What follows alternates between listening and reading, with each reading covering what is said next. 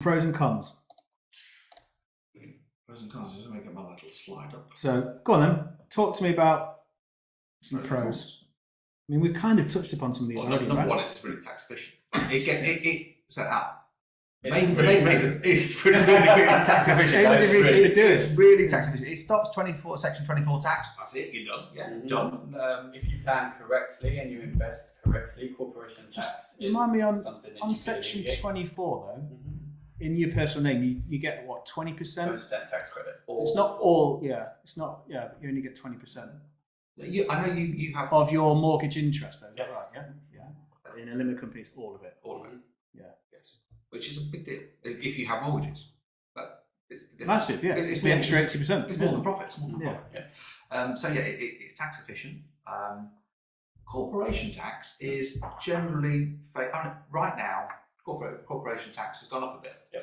And but don't forget, all tax has gone up a bit since COVID. It needed paying for. Simple as that. So if you look at corporation tax has gone up, not all tax has gone up. We're all paying slightly more tax. Corporation tax generally, of all the taxes, is the most stable and favourable. Yeah. It's like and it's only gone up if you make more than £50,000 profit. Of course. So you pay 19% on the first £50,000. I've forgotten that. And then up until £250,000. It balances out to 25%, but there's a relief rate, so you pay 26.5% on anything over 50,000. So you start at 19% up until £50,000 profit, and then it slowly creeps up until 25%. It's good having an accountant here, isn't it? I have completely forgotten that. Yeah. Now, of course, that is percentage on profits. Profits. There's loads of stuff. And if you invest in the way you invest, in the way I invest, and there's lots of refurbs and lots of things going on. It's easy to alleviate. Here's something to touch on, and I know it's always a question.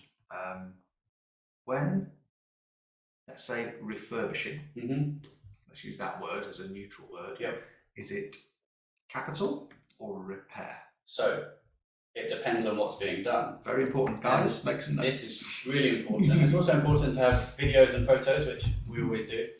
If you replace, it can be as silly as this, if you replace a fridge with a fridge freezer, the fridge is not a capital.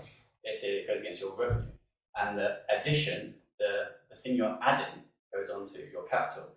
This is important because when you pay tax at the end of the year, any revenue expenditure comes off of your profit in that year.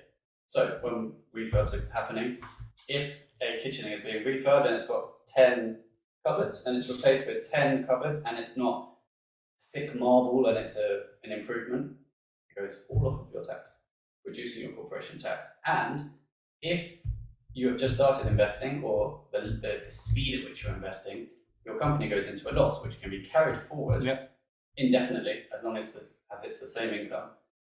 So with a little bit of planning and speaking to the correct people, it's the most tax efficient thing to do with property, in my opinion. I work with lots of people doing everything in the property world, and this is what I do, and I see everything.